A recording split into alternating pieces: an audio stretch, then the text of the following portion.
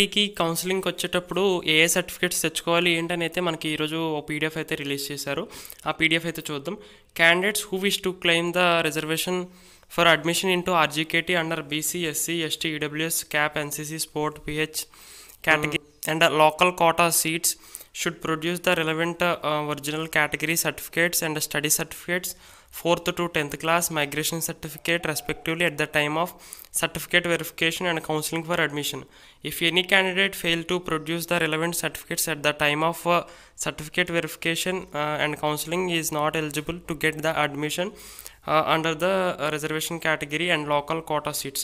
మనకి మనం కౌన్సిలింగ్కి వెళ్ళేటప్పుడు ఎవరైతే రెస్పెక్టివ్ క్యాస్ట్ ఉన్నారో, అంటే ఎస్సీ అయితే ఎస్సీకి సంబంధించిన క్యాస్ట్ సర్టిఫికేట్ అయితే తీసుకెళ్ళాలి, ఎస్టీ అయితే ఆ క్యాస్ట్ సర్టిఫికేట్ అయితే తీసుకెళ్ళాలి. ఒకవేళ స్పోర్ట్స్ అయితే స్పోర్ట్స్ సర్టిఫికేట్ తీసుకెళ్ళాలి డిస్టిక్ది. ఇంకా పిహెచ్ అయితే state board medical board certificate అయితే తీసుకెళ్ళాలి. ఇంకా స్టడీ సర్టిఫికేట్స్ అయితే 4th to 10th క్లాస్ వరకు అయితే తీసుకెళ్లాల్సి ఉంటుంది స్టడీ సర్టిఫికేట్స్. ఇంకా మైగ్రేటెడ్ స్టూడెంట్స్ ఎవరైతే ఉన్నారో వాళ్ళు కూడా మైగ్రేషన్ సర్టిఫికేట్ అనేది రెసిడెంట్ సర్టిఫికేట్ అయితే తీసుకెళ్లాల్సి ఉంటుంది.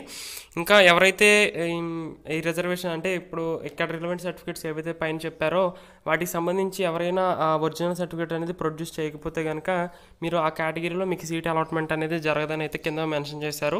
Counselling is not eligible to get admission under reservation category and local quota seats. మీరు ఏదైతే అప్లై చేసేటప్పుడు ఏ అయితే సర్టిఫికేట్స్ అయితే పెట్టారో అప్లికేషన్లో ఆ సర్టిఫికేట్స్ అనేది మీరు కౌన్సిలింగ్లో ప్రొడ్యూస్ చేయాలి, నథింగ్ బట్ సబ్మిట్ చేయాల్సి ఉంటుంది. సో ఒకవేళ మీరు సబ్మిట్ చేయకపోతే మీరు ఆ కోటా ఆ రిజర్వేషన్లో అయితే మీకు సీట్ అలాట్మెంట్ అయితే ఉండదు. సో ఇంకో అప్డేట్ అయితే వచ్చింది, ఆ వీడియో కూడా ఇప్పుడు చేసేస్తాను. Okay, thank you.